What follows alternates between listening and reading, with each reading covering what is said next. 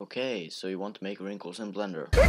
Start off by deleting that thing and then delete everything. Once you've done that, import your Spiderman model of choice. This model right here is from a fan film I'm working on. But before we start posing, don't forget to save your file. Go into pose mode and set a keyframe in the beginning for location and rotation. Then go further in the timeline and start posing. You can of course have more keyframes if you want more poses in the simulation. And when you keyframe your pose, it should look something like this. Okay, let's simulate. Go into the simulation tab and select soft body. Then copy these settings.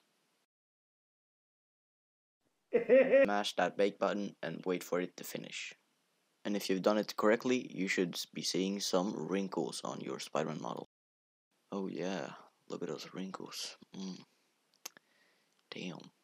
Okay, bro, chill. Why am I? Here are some results from the wrinkle sim technique. If you want a more in-depth tutorial, I will be posting one on Patreon about swinging animations. So make sure to subscribe there and subscribe to this channel. And thank you for watching.